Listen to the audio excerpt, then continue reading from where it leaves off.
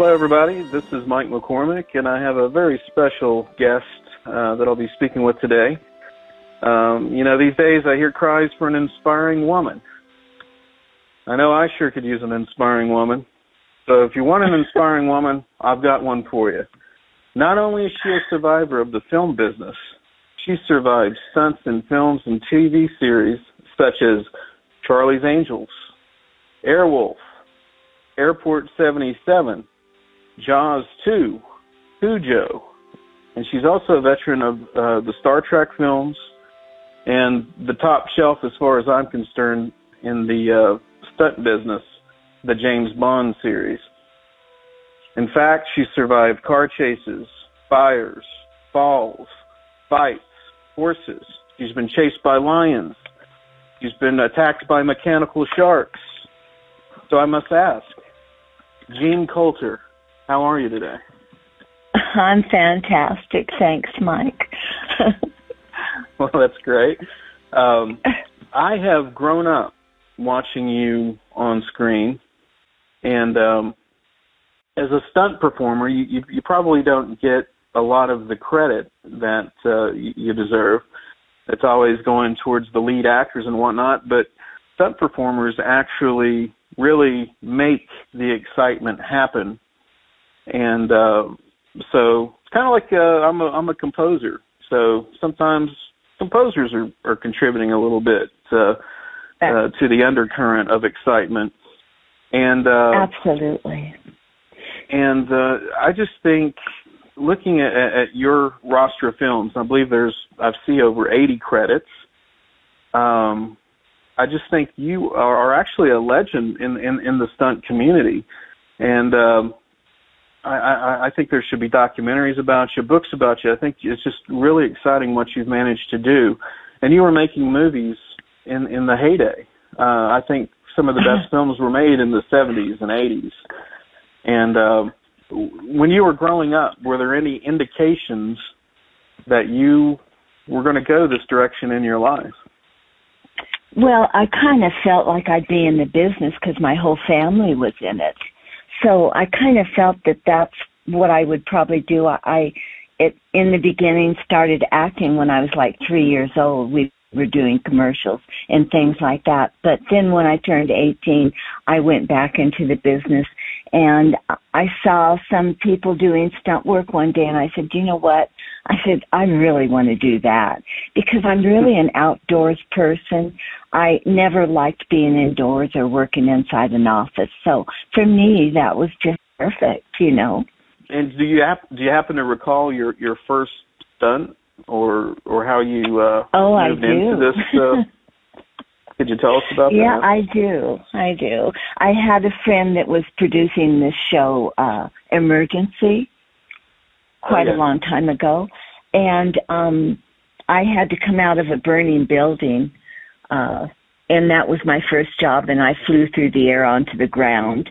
And that was my first job, and I remember my friend said, I was so worried I couldn't even watch you do it. He said, I had to go back to my office. And so that was my first job, and it even made me want to do it more, you know, because people clapped, and I thought that was stupid. But it worked, and I really loved it. It's a good feeling. Right. So did you kind of get like an adrenaline rush, or... Oh, yeah. You do. Yeah. Right before you do any stunt, your heart starts pounding and you get all that adrenaline, which is excellent, you know. So, oh, yes, you do. Especially on some of the harder stuff, you know. Your heart really starts moving. So it's a good thing, though, because it gives you the energy. Did your parents approve of your choice of occupation? No, they didn't. My father was the head over the art department at Warner Brothers, and I was working there. And I said, Dad, do you want to come down and watch me work? He said, no, honey. He said, I never wanted you to do it, so I certainly don't want to watch it. So he wouldn't even come down. My other sister was an actress, so she had, you know, her acting at the studios, and Dad would go and watch her, but he didn't want to see me get hurt. So I understand that. He wanted me to be an artist like him. And I never wanted to do that, even though I'm good at it. So that's for my dad, you know. He never did. I don't think he saw any of my shows, really. None of them. In fact, my whole family hasn't. They don't know what I did. I mean, they know what I did, but they don't really have an interest in it.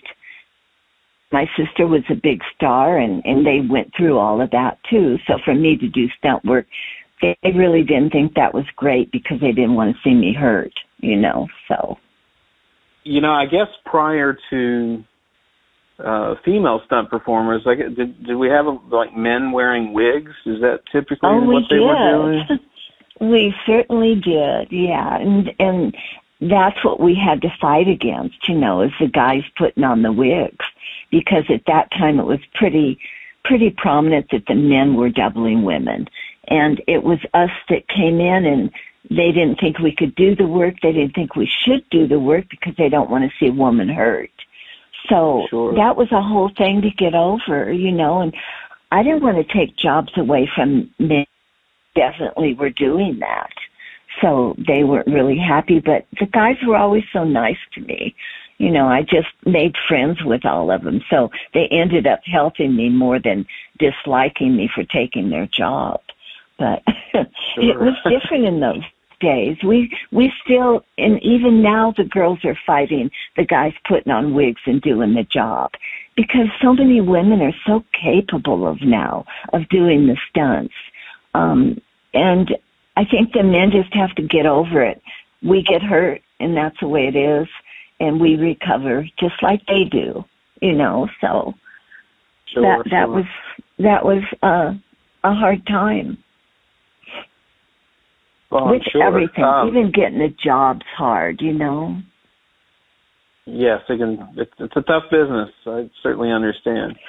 Yes, the thing about me though is I went in and I was little.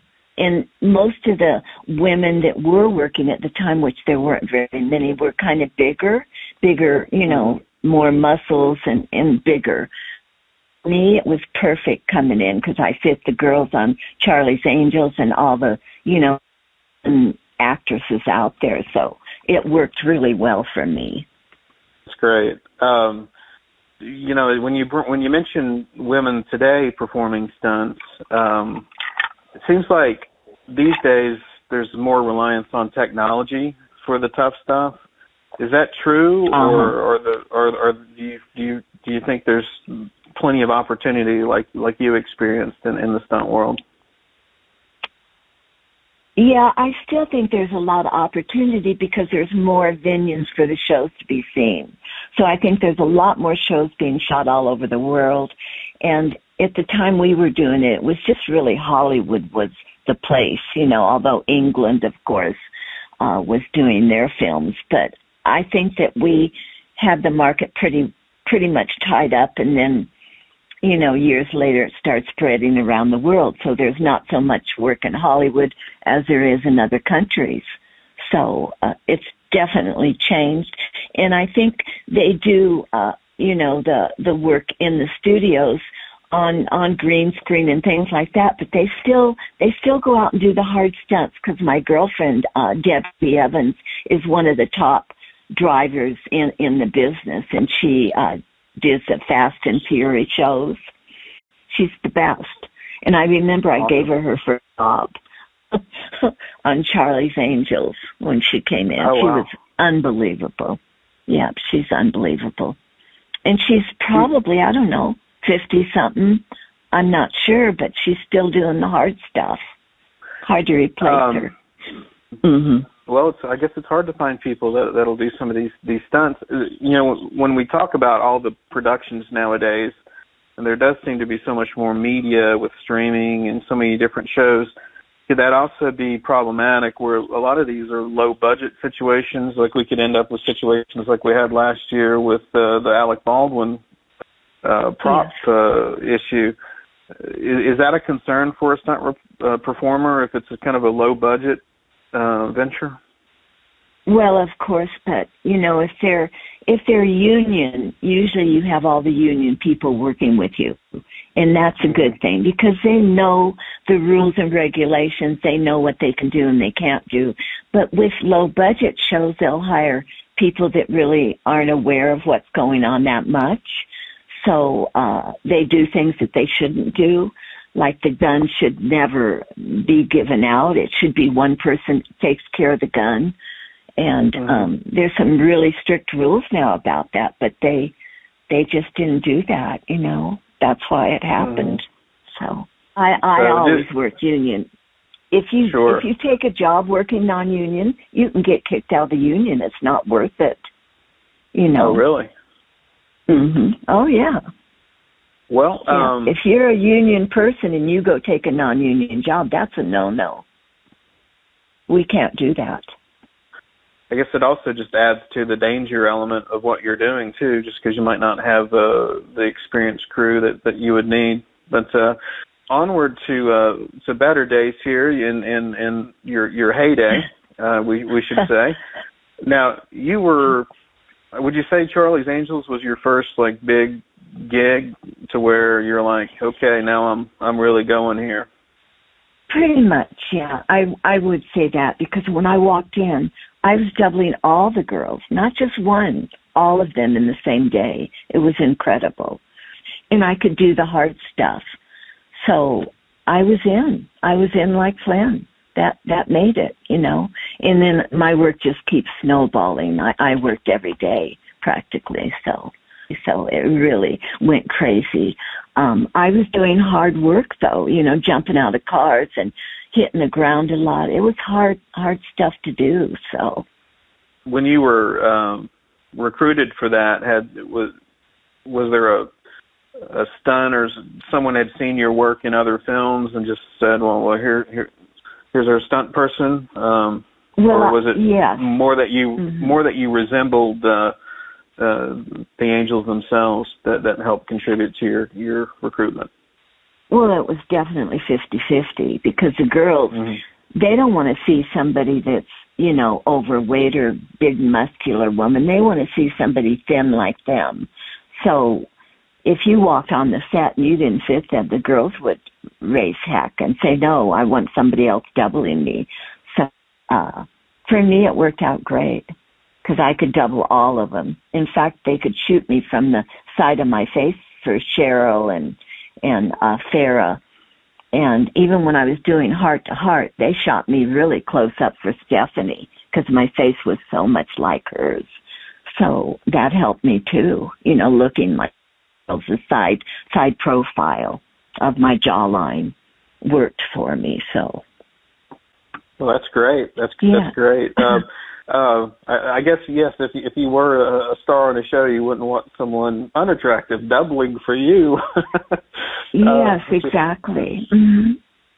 Any memories from Charlie's Angels? Maybe a fan might like to hear about from any of the stars? Well, I doubled all the girls, so of course I knew all the girls. And they were great fun. They really were.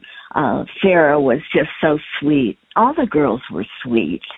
They changed a little bit when they got really famous, but then I understand that because everybody wants them. You know what I'm saying? And they don't have any time for themselves. So it's not an easy life being a famous star. Everybody runs after you, like my sister. They'd be outside our home, you know, so you didn't have any privacy.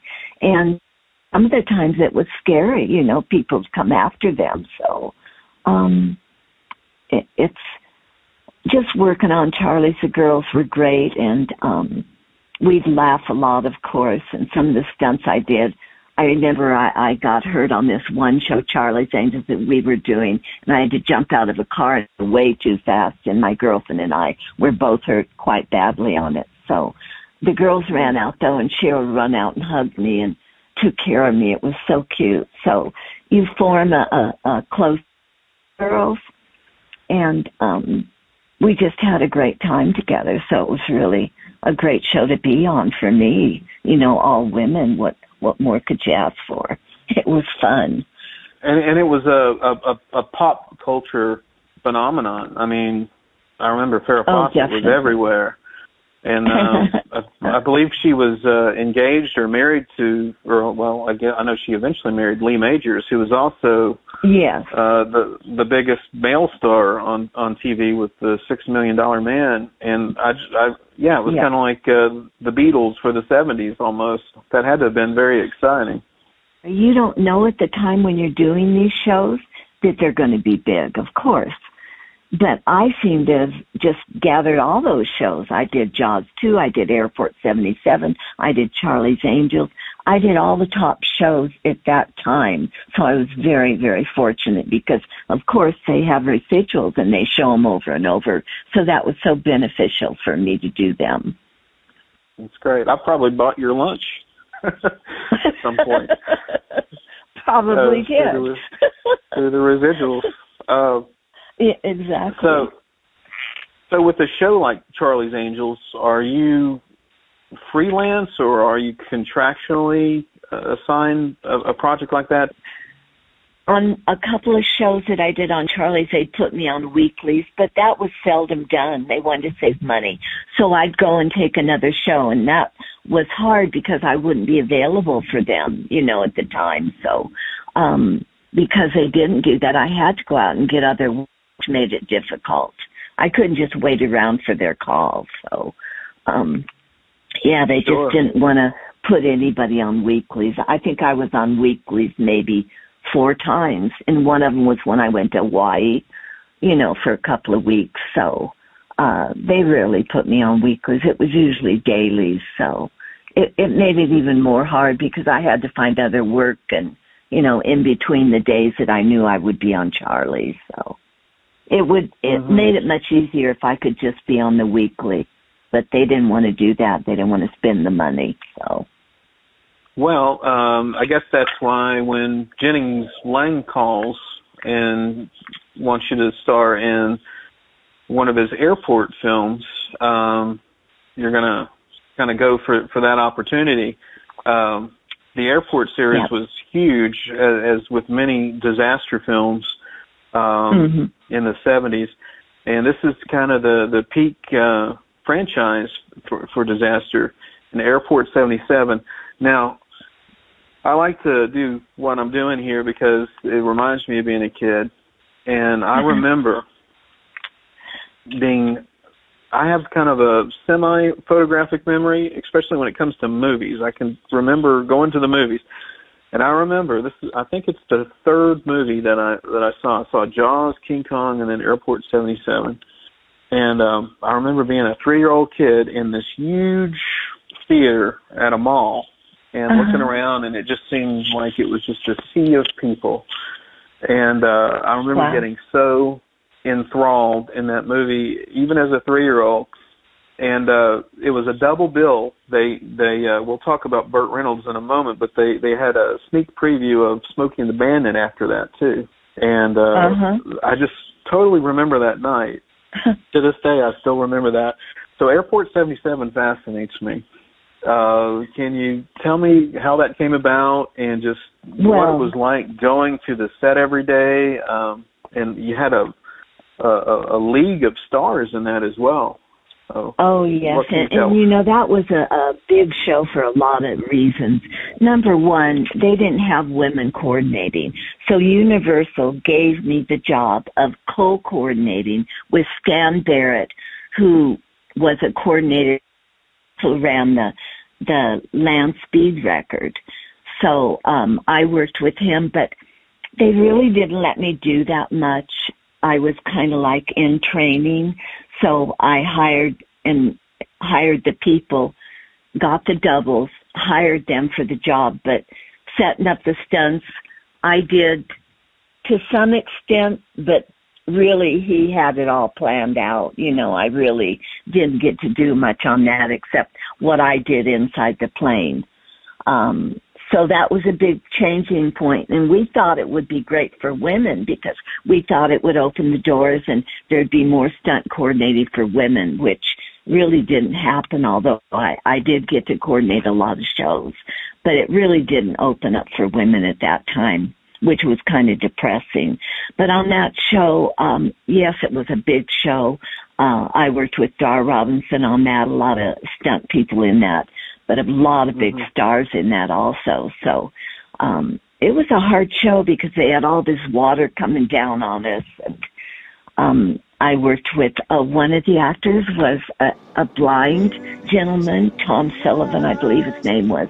What a wonderful man he was. And it was such a great experience to me because he said to me one day, he said, you know, I don't know what a smile looks like.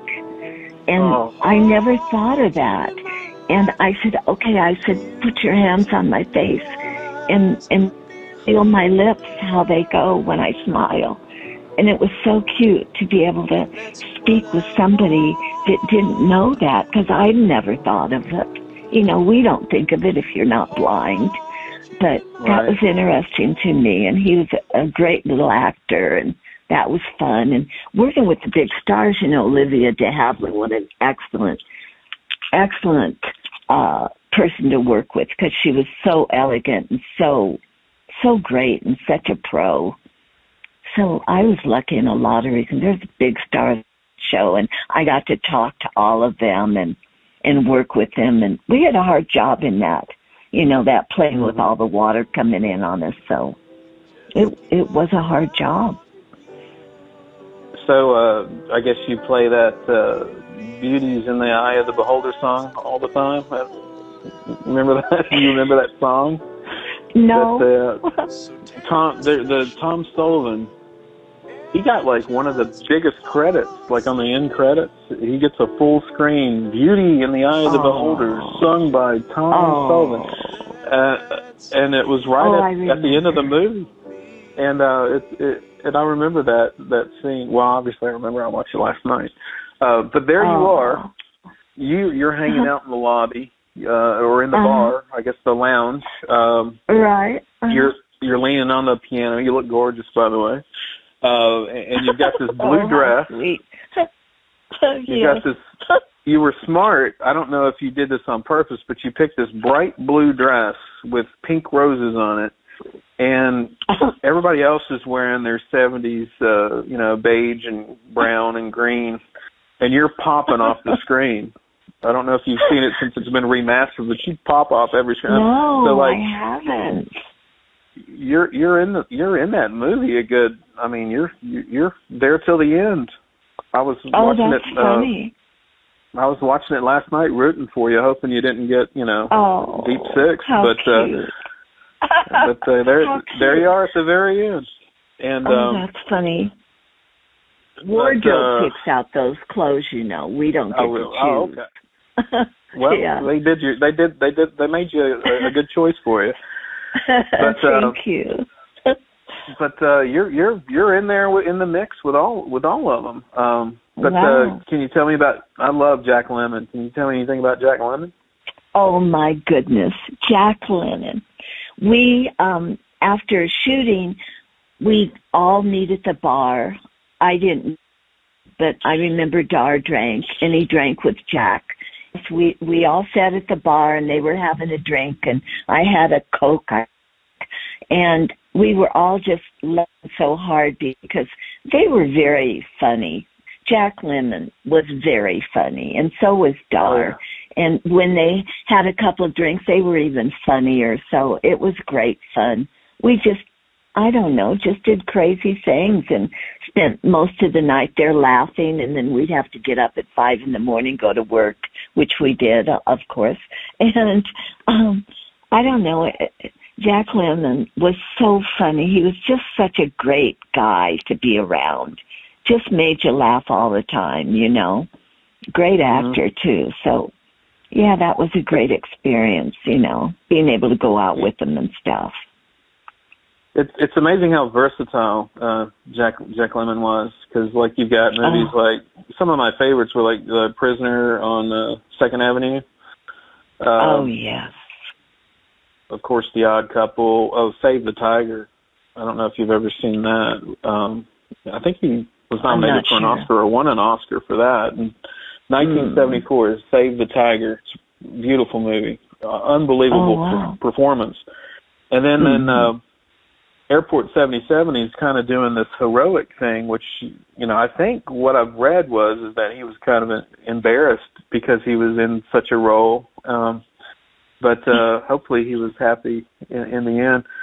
What about, I have a lot of subscribers that love the James Bond films. And of course, in Airport 77, there's a James Bond villain.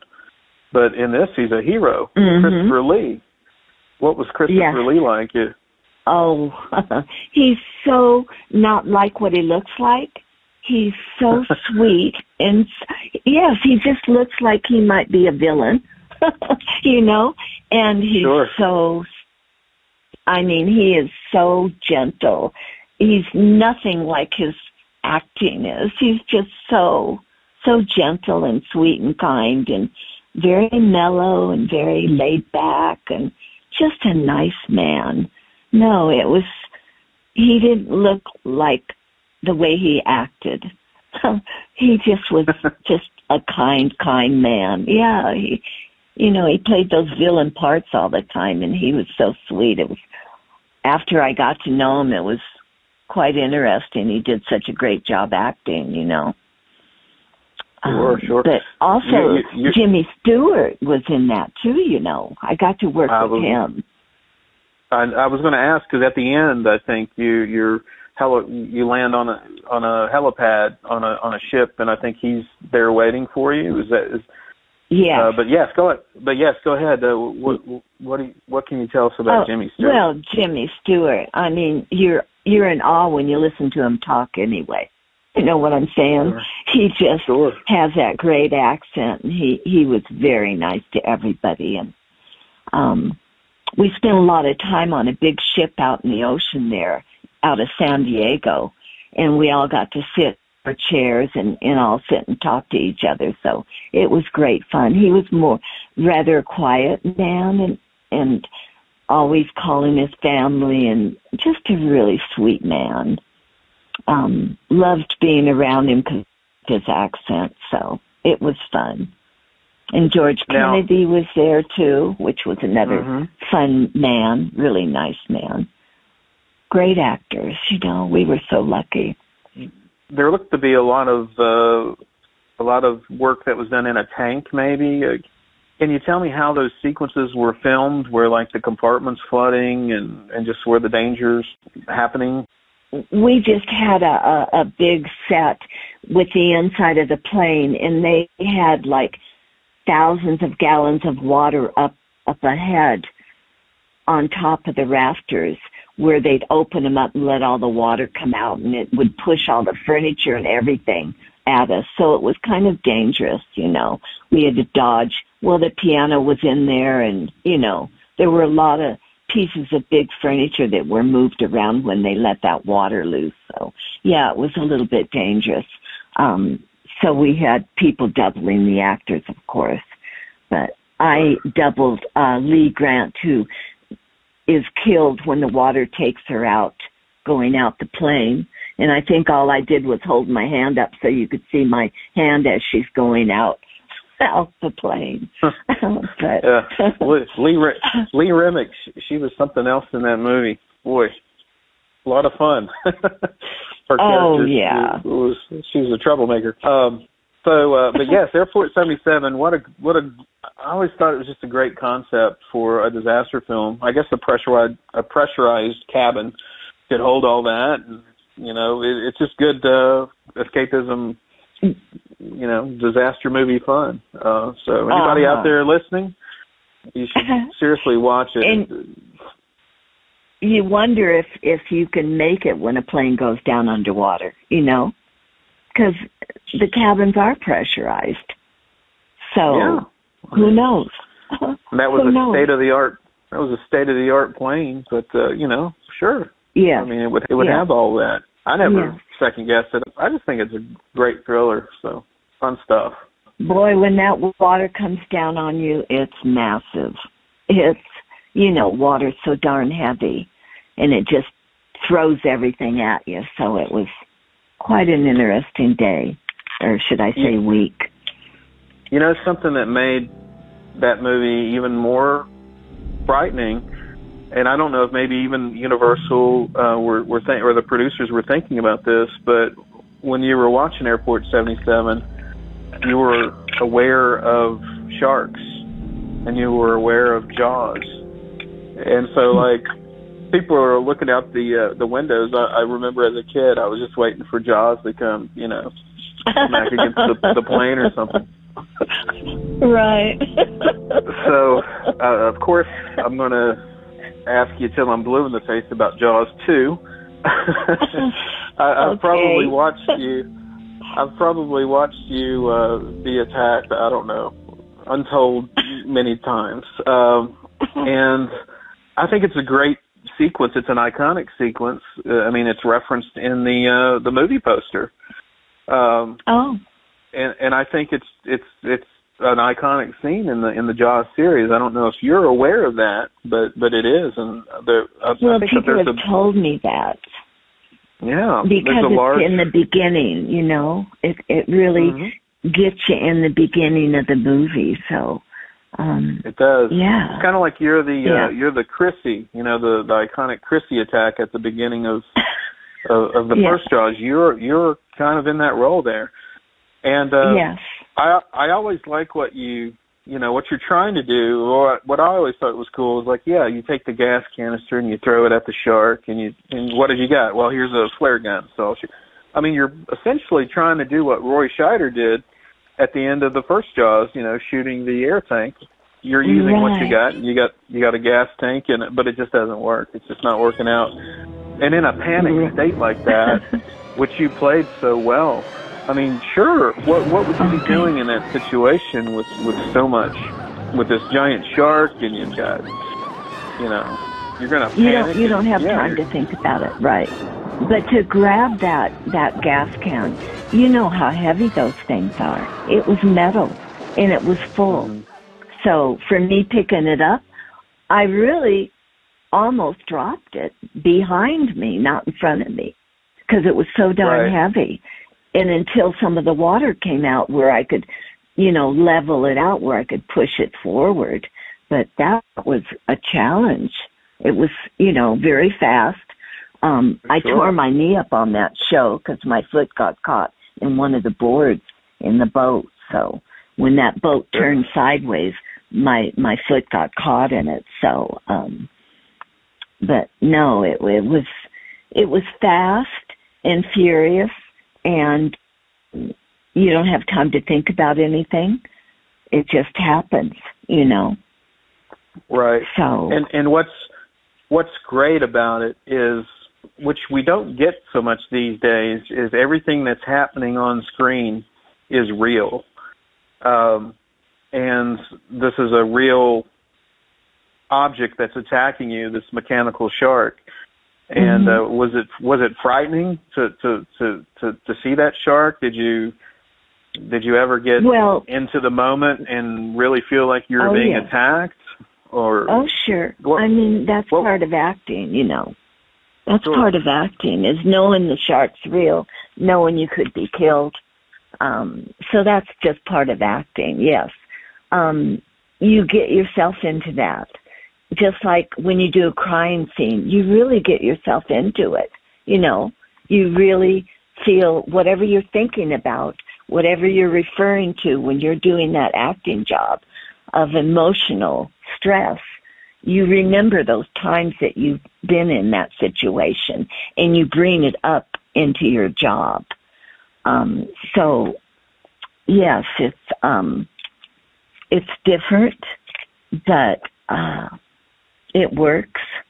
I never thought I was a good actress. I didn't want to do acting because I said I'm terrible. But when I got the part on Jaws, I think they interviewed 5,000 women for it. So they interviewed all over the world. And I was just lucky, but I'm very emotional. So I was able to do the interview in front of this lady, Miss Fields, I believe it was. She was a big wig at Universal. And she just loved me. Yeah, she was so sweet to me. And she says, you're great. She said, you're great. So, they called me up the next day and said, "You're going to work." And I had already contracted to do another, and I had to tell the other show I couldn't do it. So, because Jaws was much bigger than the show I was doing, so Sure. I was, really wanted to do Jaws. So they basically took you out into the ocean with a boat prop. I guess was the boat anchored that you were on, or on any type of a winch, or? No, not really. We had the down, but and it didn't really move. There were boats around, but not close, because we were shooting in the ocean, so you couldn't see anybody. We had to keep them out of the view sight. So, no, it was different working that way because you don't have safety close by. The only thing I could do is jump in the ocean, to put my fire out. Yeah, wow. So that, it was interesting the way we set it up. We needed, of course, special effects close by, but they couldn't be because they would be in the view of the camera. So somehow it all worked, Oh, it definitely worked, and they definitely picked the right person for the job. Thanks. Your boat was tied down, and then we have this mechanical shark, and were they literally just ramming the boat with the shark? Yes. In fact, the night before, somebody moved the boat where we had practiced with the shark and everything, where it hit the boat perfect.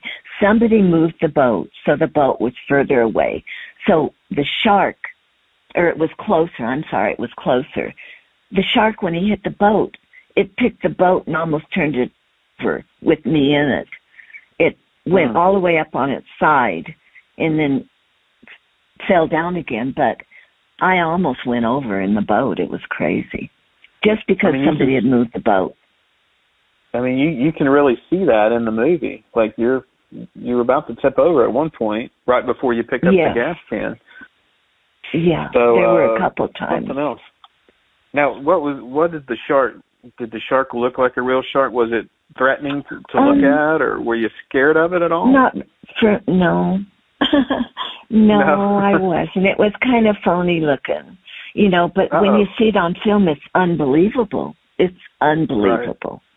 Right. But no, in person, the eye didn't look real to me. And at first I started laughing, and I had to do a crying scene.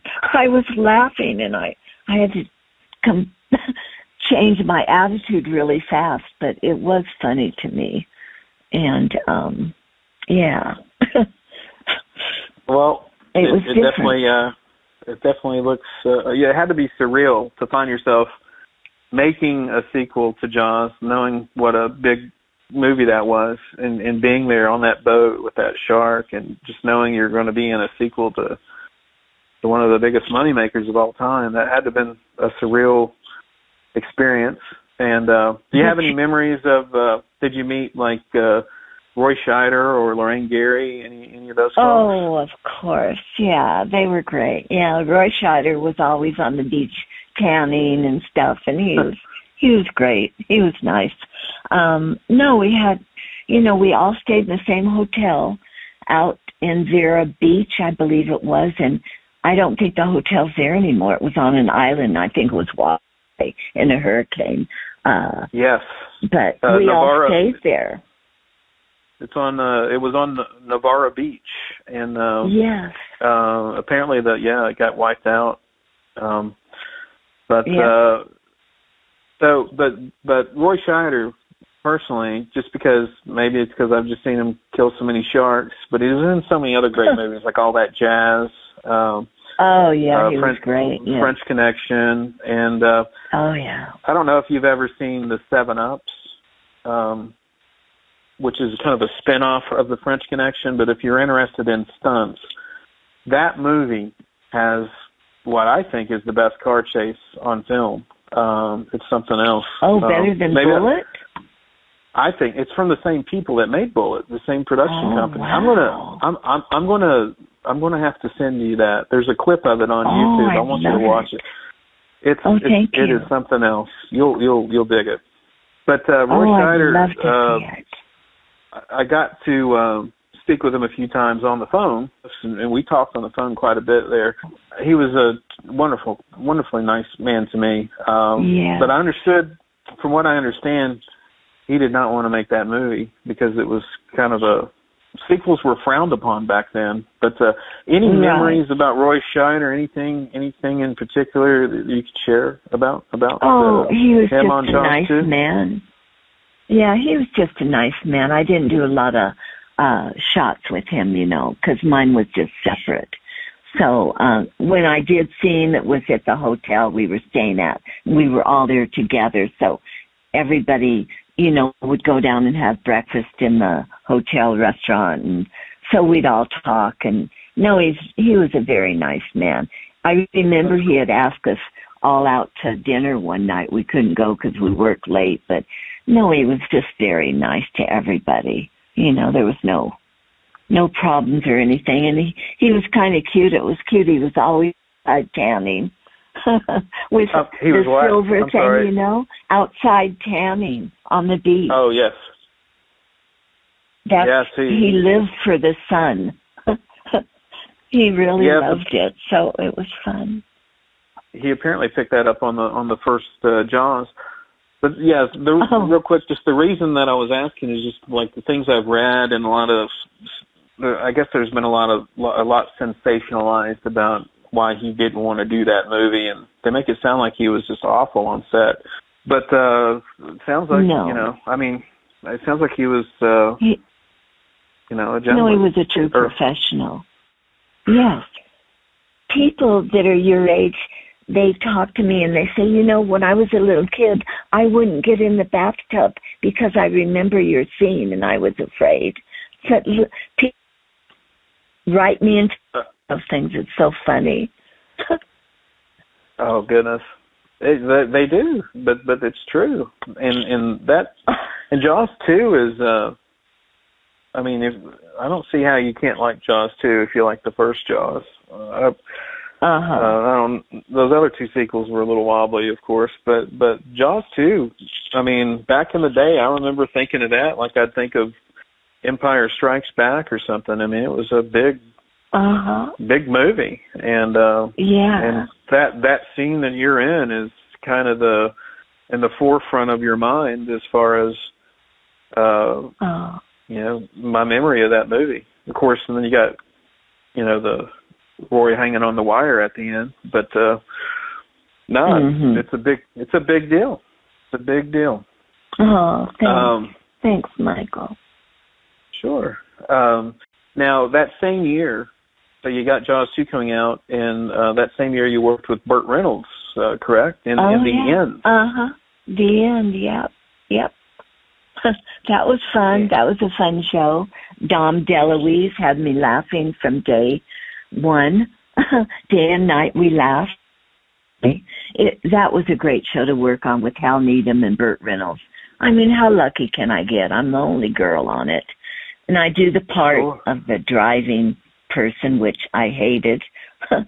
I was a teacher, and we did a lot of car stunts and stuff, and it was great. It was a great show. Loved working on it because it was so much fun. You were driving, I believe, a granny that was trying to learn how to drive her car, and I believe Burt Reynolds and Dom DeLuise are trying to kill themselves running into your car, and there's a great car stunt, and you're featured quite a bit there. That's great. Any memories of Burt Reynolds? I love watching Burt Reynolds. Movies. What can you say about Burt? He was great. Burt Reynolds and Hal Needham together, the best friends, and we just laughed. We just had so much fun, and they always had Dom DeLuise on the set, so we all would just laugh. I think that was one of the best shows to work on because it was so much fun, and you can't replace that, because a lot of shows are really hard to do and very serious, and nobody's having fun and that kind of show. But not with Burt. No, he had fun people around him, and he seemed to always keep the same people. Because I was asked to do Hooper too, but I had torn up my knee, and I couldn't walk, so I couldn't do Hooper. But I went on the set. They asked me to come down and visit, so I did do that. So that was a fun show to work on. The end, really. And of course, I was lucky to have a good part. You know. That's right. That's right. Did you go on to? I know a lot of stunt work goes uncredited. Did you do any of his other? Because he kind of went in that stunt-filled adventure kind of Cannonball Run and Stroke Race. I was asked to do Cannonball. I missed Cannonball because of Jaws. I was set to do Cannonball, and I missed it because of Jaws. But you know what? I'm glad I missed it. I'm glad I missed it. You know, like I was saying, it's iconic. That Jaws 2 scene certainly. Thanks. Certainly been with me my whole life. As far as Blues Brothers, with of course John Belushi and Dan Aykroyd, I know you're involved in coordinating some of those stunts. I mean, there's so many car chases and whatnot. It's probably hard to pinpoint a particular memory, but any general thoughts about Blues Brothers? Well, of course, it was great working with the actors, and I worked with John Belushi a lot. I would sit and talk to him. So it was wonderful. The director was bizarre. I mean, we did a lot of dangerous stuff there. People got hurt. And, what was scary is when we'd fly through those big, huge plate glass windows, that was real glass. That glass would fly across the mall and stick into concrete pillars. It would actually go into the pillars, the glass. Oh, wow. So you know that when those people are running in front of those cars that hit the plate glass, it's so dangerous. So dangerous. We were so lucky. But, that was a hard show. It's funny you mentioned the director because, of course, it's John Landis, and he was kind of in his heyday. Yeah. And you can tell by the stunts in the Blues Brothers, he was really pushing, what a stunt team could probably do in a movie. And, of course, we all know what ultimately happened on The Twilight Zone with Vic Morrow. Was that shocking when that news came out, or did that send kind of a shockwave through the industry that you were in? Oh, of course. I had just worked with Vic Morrow, so he was a nice man. And for that to happen, I talked to the people that were in it. I talked to one of the guys that were in the helicopters.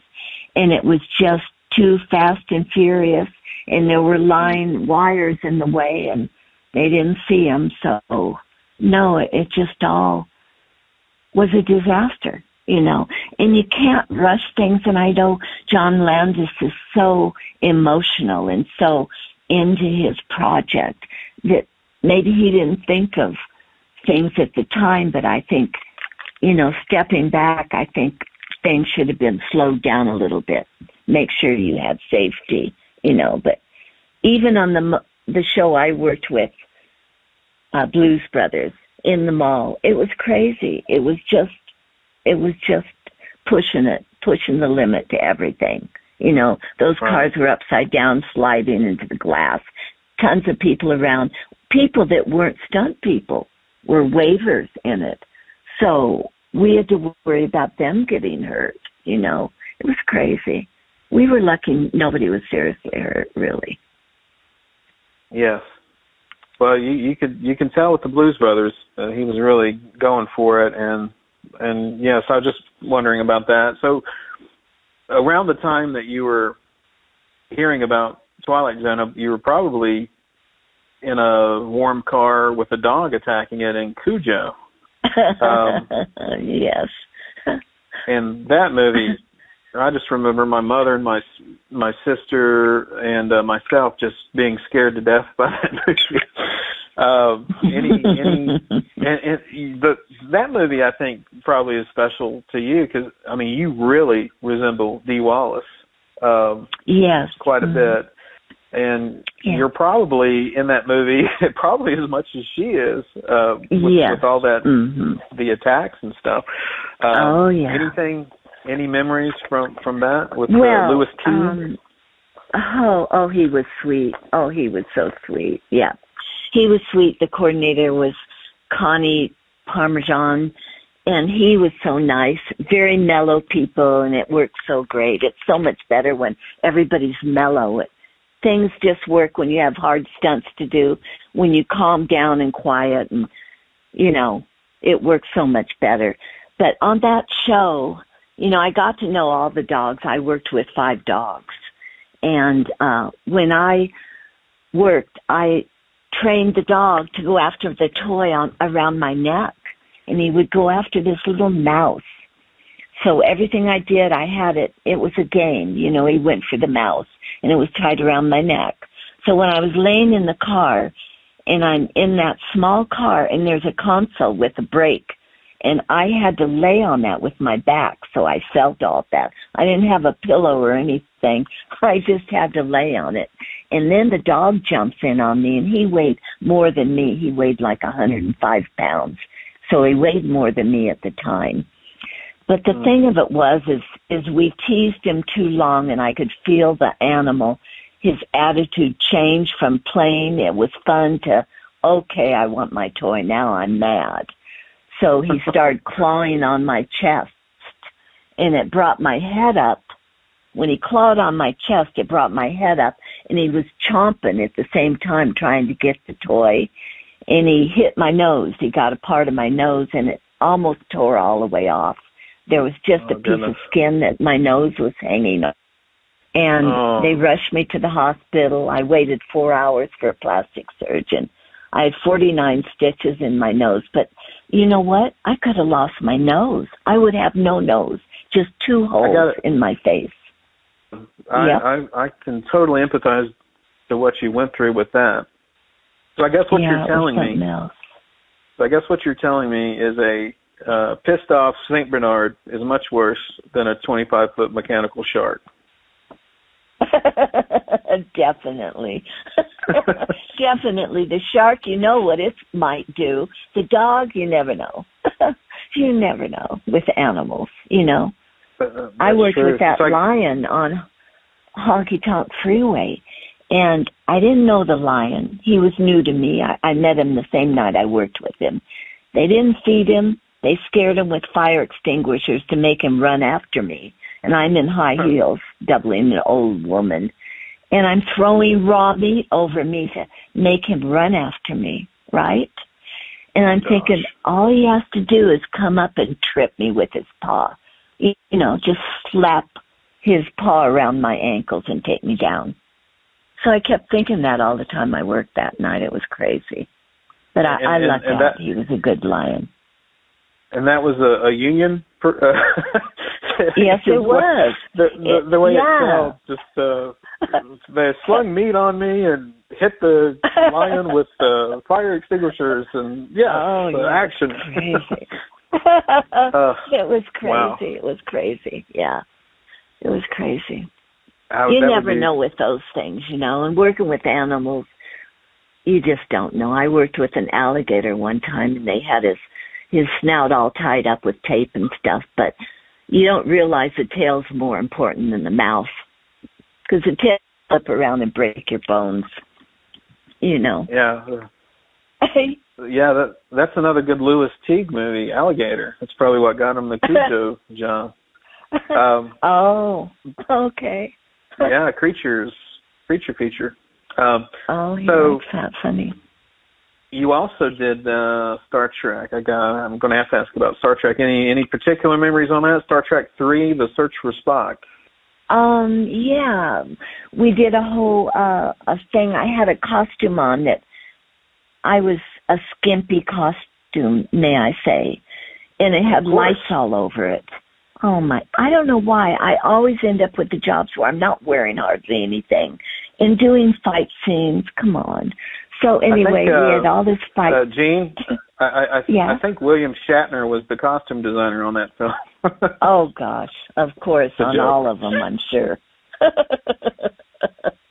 Oh, he no. probably thought you were just joking. Is that ever a problem? Can I just ask, is that a problem, being an attractive woman, being in these situations on film sets? We've all heard the horror stories. Is that a problem? Like, do you get approached a lot by stars or people on set? And how do you deal with that? Not so much the stars. I mean, I did a couple of the stars, but not so much. It's more the different people on the set, you know, so. Yeah. Yeah, it wasn't easy in those days, you know, because they could get away with a lot. So in those days, no, I have a picture of a coordinator who was taking a picture with me, and we were just arm in arm, and when they started to shoot it, all of a sudden he grabs my breast, and I've got it on camera. He was the coordinator. I worked for him. So it was so discouraging. And I was so angry, but you can't do anything. What are you going to stand there and yell at him? You know what I'm saying? You have to laugh it off, or you're not going to work. I can certainly understand that being a difficult situation to be in. Now, what happened in Star Trek 3? I understand you were in a fight scene in a bar, right? Right. Mm-hmm. We blocked it all out and rehearsed it and stuff, and I guess they just left it out. I guess it, you know, they didn't want it or whatever the reason was. I don't know, but okay. I only worked, I think, 2 days on it. But that happens, you know. You'll do a big fight scene or something, and they'll just, you know, use part of it. Yeah, and I think they might have even reused that scene in a later picture, because I know there's a fight in a bar with a female in Star Trek V, the one that William Shatner directed, actually. The Final Frontier. Funny. There's a fight in a bar and between Kirk and a female creature, and I wonder if that was maybe recycled for that. But interesting. But all the same, that's got to be awesome being on set on a Star Trek film. The director was Leonard Nimoy. Yes. Oh my God, what a nice man. And when he was like Clint Eastwood, when he said action, it was quiet and calm, and he was wonderful to work with. Another director that was so great to work with. You know, him and Clint Eastwood, a lot of them are so nice. Now, I've got to ask that. I wasn't aware you worked with Clint Eastwood. Oh, yeah. Uh-huh. Yeah, what film? Oh, my God. It was out on the streets where a car hits a fire hydrant. Dirty Harry? Like a Dirty Harry film, probably? I think it was one of the Dirty Harrys. Yeah. You know, I don't even know. I mean, the films, there's so many of them. A lot of them I don't even have credit for. You know, a lot of shows I did for some reason. Okay, so Clint Eastwood, so he's just very, very cool on set. Yes, very, very. And when he said action, he like whispers it. He's so awesome, just an awesome man. Yes, action. You could barely hear him. So you had to listen, you know what I'm saying? Everybody else gets quiet too because he's quiet. It was great working with him.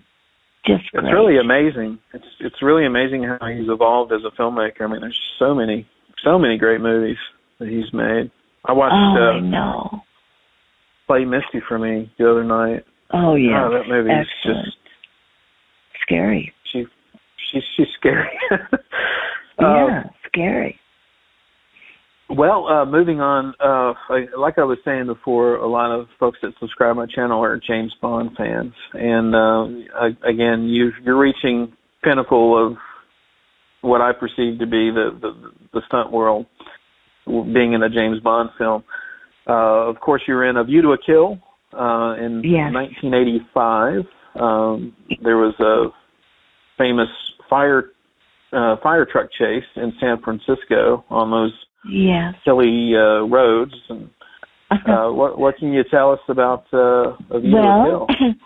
I was so lucky. I mean, that had to be, for me, the epitome of anything I ever wanted to accomplish in the business, is work in one of the James Bond movies. Because they don't hire you unless you're good, you know, first of all. And second of all, I was from America. I wasn't from England. So I just really was, I couldn't believe I was working the show, first of all. And then I got to do a part. I got to double the lead actress. I did a lot of car work on the streets, too. So I just didn't do where we're in the back of a truck and an explosion takes off the back of that truck, the camper, while the ladder hits it. It's an explosion that blows it off, and it's right next to our heads. So can you imagine how loud it was? And then we had to pop up and do an acting job. So I did my acting job on that. And then I got time doing car work on the streets with Remy Julien, one of the famous French drivers.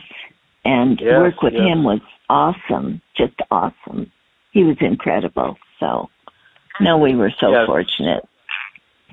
Remy Julien, the French and his French driving team. I mean, that in the '80s. I mean, he was a fixture on all of those films and did some really amazing stunts. Yeah. So, he had his sons working with him, and it was really interesting with him, really. Awesome. Any memories of? Now I know you're coming out of the ocean in some scuba gear as the Russian agent that Roger Moore intercepts on shore. Any memories of working with Roger Moore? He's one of my favorite Bonds. Honey, he's the most wonderful man ever. He and him looks just like him, and he was so great to work with. He comes up to me and says, "Hi, I wanted to introduce myself. I'm Roger Moore." And I said, "Well, thank you. I'm Jeannie Coulter." I said, "I know who you are." How could I not? And I had to flip him, and my wetsuit had to come off at the same time to show that I was a woman. Do you know how hard it is to get a wetsuit off when you flip somebody and it has to come off? It was so hard. We used Vaseline, we used powder, we tried everything to get that wetsuit just to flip off at the same time. It finally worked, but it was a challenge. You know, Jean, it's funny you asked me that, because I had this incident over at the Publix grocery store parking lot, and that exact same thing happened. That's a joke.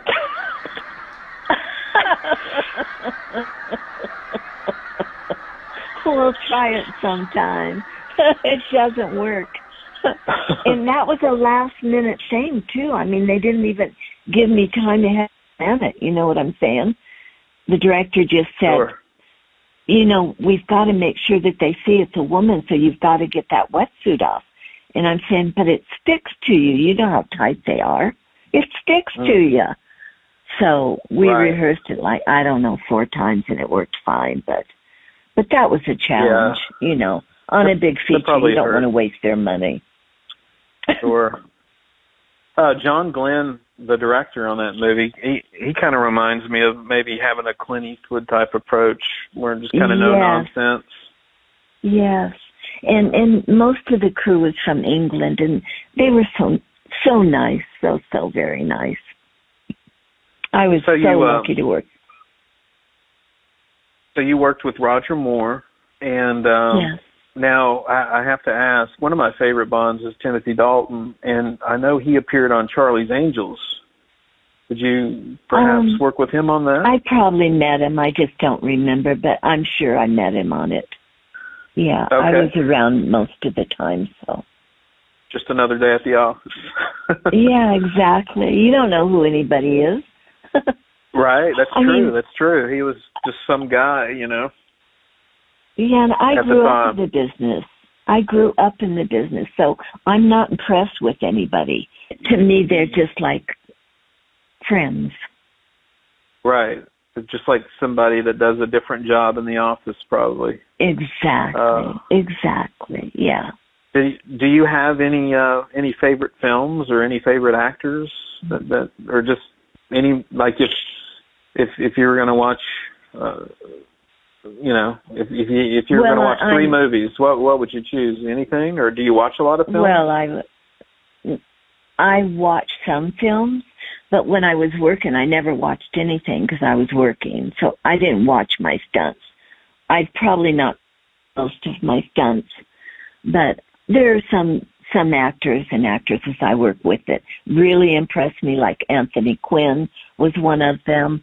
Oh, wow. Baxter. Ann Baxter was such a great actress, and I watched her close up do a scene, a crying scene, and everybody was crying. She was so good. So, yeah, and I loved working with Roger Moore. He was so kind to me and so nice. And his son, too, made me feel like I'd known him forever. So that was fun. And I worked with Elvis Presley, who my sister date as a publicity thing with.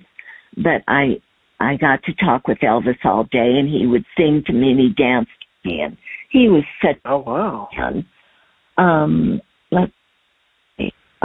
There's been so many. I've been very fortunate through my life to work with a lot of big stars and to get to know them. And was was the Elvis you're meeting Elvis? Was that when he was making his films in the 60s? Yes. Yep. I think my first stunt job was 1962. And it was on Ironside. Well, one of them. It was on Ironside. I had to dive into the San Francisco Bay in Sausalito, where all the houseboats are, and the water was not nice. Dirty water. 30 degrees. November. Freezing cold. And I had a skimpy little teeny dress on that when it got wet, it was matte jersey. It shrunk up to my underwear. And I had to swim out and save a guy on fire and bring him back in. And unfortunately, we had no electricity. The wardrobe trailers were closed down. We had no heat, no nothing. So they rinsed me off with a hose from the fire truck, and it seemed warm to me. So that was quite an experience that I wouldn't want to do over again, Right. And another thing I did for fair, I think I jumped in the ocean, probably 30, 40-foot jump to water. And I'm wearing wool sweater, wool hat. And when wool gets wet, it gets really heavy. And I had to swim, so even picking up my arms was a chore, to try to swim with it on. So I've had a lot of neat experiences. So that's one of them. Do you have a stunt that you're most proud of, and also a stunt that you regret? Well, I think the stunt that I really regret is when we jumped out of the car on Charlie's Angels, and the the stuntman driving, he just couldn't get it together. I don't know what his problem was, but he was supposed to go 10 miles an hour, ended up going 40 miles an hour, and we jumped out of these cars. We could barely get out because it had suicide doors on it, so getting out of the car was a problem. I got out of the car, but it was just a total wreck. I had a concussion. My girlfriend had a concussion, so it was bad. It was not nice, but we went to the hospital, came back, and finished shooting after that. So that was one I didn't like. Another one I worked on, some dub shows, I worked on a show, and I had to do a high fall, and I was working with an actor, so he was a method actor. So when he had to hit me, he really hit me. And he hit me so hard, and he had a hold of my arm, and he jerked my shoulder out of the socket. And then I ended up doing a high after that. So it was all in all terrible. So working with method actors doing stunt work doesn't work. So, that was a bad day. Where's the St. Bernard when you need them? Yes, absolutely. My friends. So, would you say Jaws 2 is that the one that you kind of reflect most on, or? Well, it was different. It was different. But I like a lot of shows I've done where I had to climb out of a boat and up a ladder into a helicopter. I did a lot of helicopter stuff, hanging off the helicopters and things like that. I enjoyed that. I loved doing work with the copters. I don't know. There's, so many different things that I've done that it's almost hard to remember them, Sure. Well, let's see. We don't have to get into it, but I think it's really cool that you were you worked on Better Off Dead. But I guess with the name of that movie, maybe there's a point where you just go, you know what? I've done my stunt work. This is too dangerous. Maybe it's time to do something else. Did you, when you decided to kind of shift gears in life and stop stunt work, was there a stunt that contributed to that, or anything that contributed to that? Well, no. The reason I stopped is because I was blacklisted. So really? That's the reason I stopped. And I lost everything. I lost my big home I had built, my father had designed. I lost my home. I started a camera car company, which is still going today, and it's the biggest in the business. But I designed the cars, I financed them, and put them on the road, and they're doing great. So I lost everything, though. I lost the house I built. I lost my camera car company. So, no, it was devastating for me. Because when I worked 300 days the year before, and I worked 12 days the next year, you knew I was blacklisted. So, and I never could recover from that. I just couldn't recover. You were blacklisted, with was there inappropriateness or something that happened? Yes. Or? Yes, absolutely. Yeah. They asked me to go to their room with them, and I said, no, thanks anyway. And then the next day they had me running up to the car and another girl jumping in and doing the car work. But I had taken the job and turned down another job because of the car work and because it was the lead actress. So I took the job thinking it would be a great show for me. But in the end, it was the end of my life, really, Wow. Because I ended up, I couldn't work. I couldn't get a job. Nobody was calling anymore. And some of the guys say, well, why did you call me and ask for work? I said, I never called and asked for work. I never had to. And I had heard one of the wives had told me that the men got together and said, no, we're going to blacklist her. And if we go to court, we're all going to lie and tell all sorts of stories about her. So, no, they really did a bad thing, And it wasn't fair. I didn't do my whole life and everything I worked for 20 years because of that. I didn't deserve that. I worked hard. I did probably one of the best jobs the women could do at the time, the hardest jobs. And I never gave anybody any trouble. I never went out with anybody in the business. I never drank. I never did drugs. I was a good person, so for me, it was devastating, just devastating. And I still haven't recovered. I'm still, struggling. So it's been challenging. When you don't deserve it, it's hard to understand.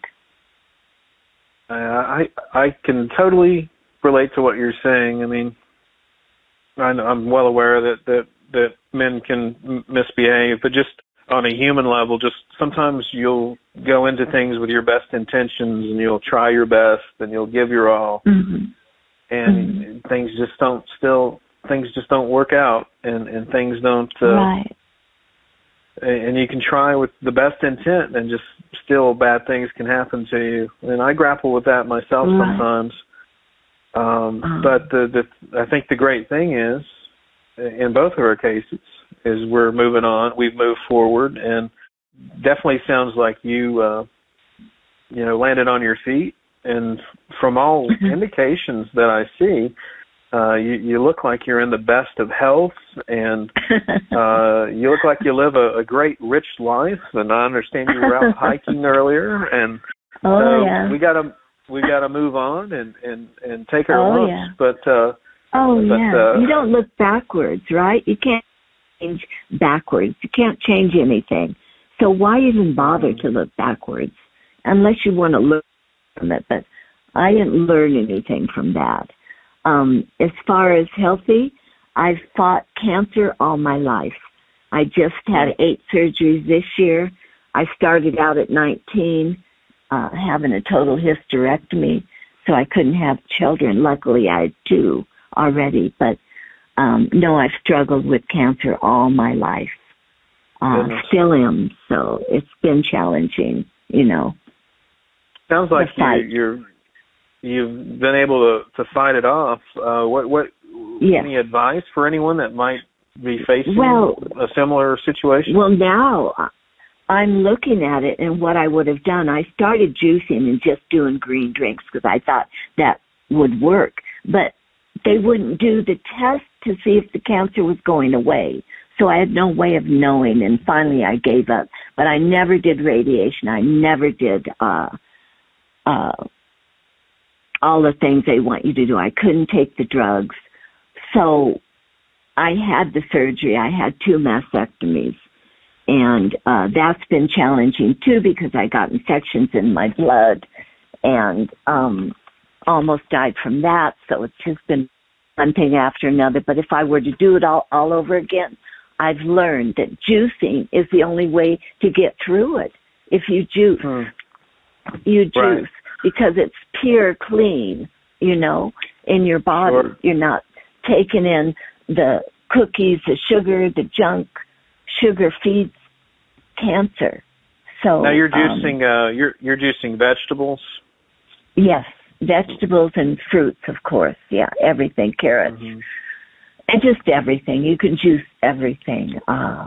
There's so many different recipes, but no, I've learned that that's a way to cure a lot of diseases, is your diet, what you put in your body, you know? You ever do really fasting? What you put in your body. No, I don't do that. No. Pardon me? I've experimented with juice fast, like where you're just drinking juice, basically. And I watched that. What was that documentary that came out a few years ago where the Australian guy just juiced for like 3 months or something. He lost like 100 pounds. Juice for life? But Fat, Sick, and Nearly Dead. That's the name of it. Fat, Sick, and Nearly Dead. So if you watch that, you're going to try juicing. Because this guy totally transformed himself. My best friend is the top Canadian stuntman, probably one of the top stuntmen in the world, I think. And he's juicing, and that's all he's doing is juicing. And he runs every day, and he's in top shape now, and he's 62. So what are some of your favorite things to juice? Well, there's carrots and oranges. There's just everything. I mean, avocado and garlic. I mean, there's so many recipes. I love peaches and carrots and, mango and kale. Kale with orange and mango and carrots and scent is wonderful. I mean, there's so many recipes out there. You know, anything you do is beneficiary to you. So I'm just into everything. You know, I was juicing years ago, but now I've really gone back because my friend in Canada is helping me because he's doing it. So, but he's read the books about how it stops cancer, juicing. So I'm really into that now. And all diseases, whether it's diabetes or what it is, really. Yes, for all indications, is sugar is the true enemy. Processed sugar. Yes. Yep, for sure. So as we wind down here, I don't want to miss this topic in case there are any women listening. But again, you're very beautiful woman. And do you have any beauty tips for any women out there that how have you lived a life doing these stunts and being set on fire? How have you done that and managed to stay a beautiful woman? Oh, how sweet you are. Well, I think that what you put in your body really counts. And I've never drank, I never smoked, I never did drugs. I've always eaten healthy. So I think that really helps, and I think exercise every day is most important. And I've never used makeup except eye stuff. And I just never used makeup. At work, you go to work and they put stuff on you and you don't like it. So at home, I don't wear any makeup. And I think that what you put on your body goes into your body, so right. I'm just pure and natural. I just think that the simpler it is, the better off you are. But definitely what you put in your body and how you exercise is top thing for me. Great. Well, that's great. Well, I've taken up so much of your time today, and I really have enjoyed speaking with you. You're so nice.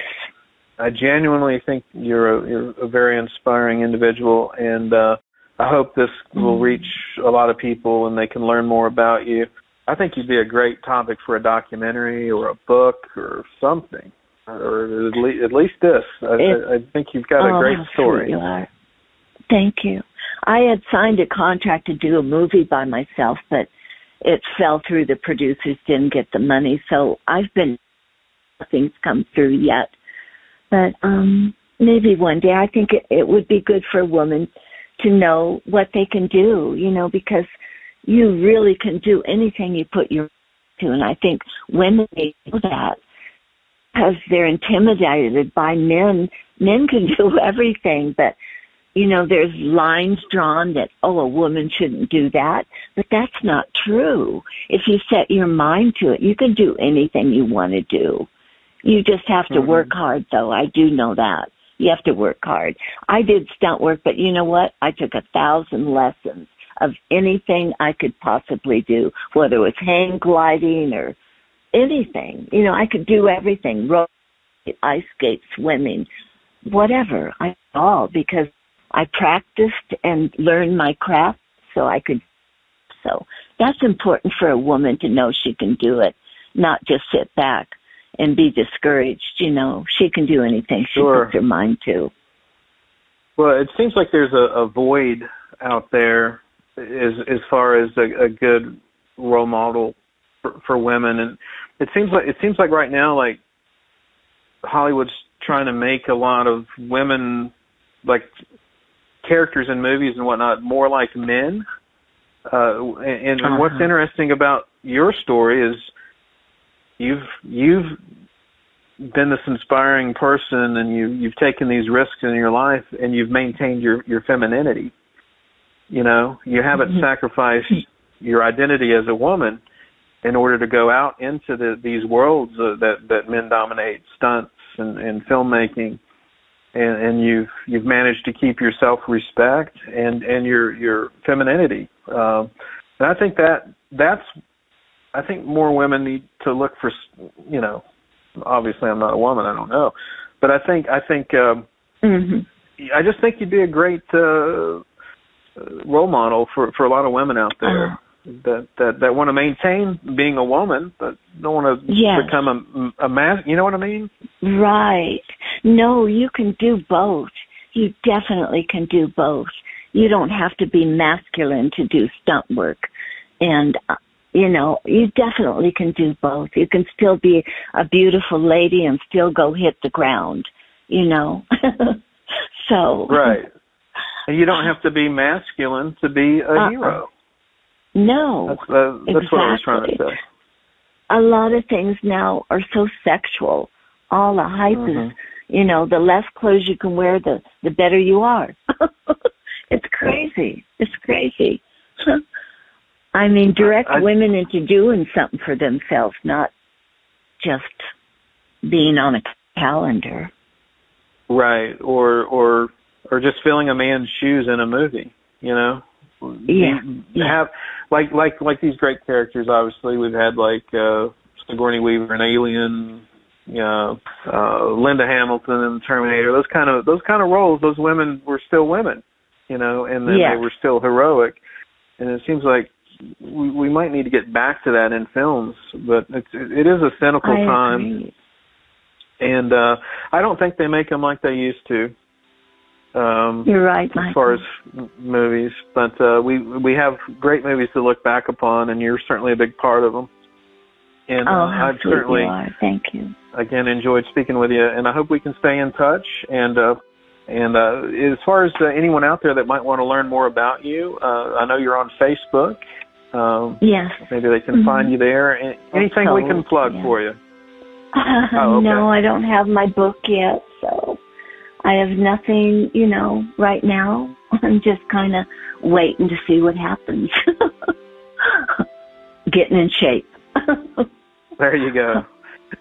Well, I've really enjoyed talking with you, and I hope you'll stay in touch with me and keep me posted on your recovery with what you're dealing with there. And thanks, honey. Thank you. I hope anyone out there listening will look into Jeannie Coulter and learn more about her stunt work. She's certainly an inspiring figure more people need to know about. And hopefully we'll see that book soon. Oh, yes, I hope so. Hey, thank you so much, Michael. Thanks for your kindness, and you were great. Thank you so much. It's really, you know, quite a compliment, so I appreciate it. Well, it's an honor to talk to you, and you take care. Thanks. You too. Bye, Michael. Thanks. Bye, Jean.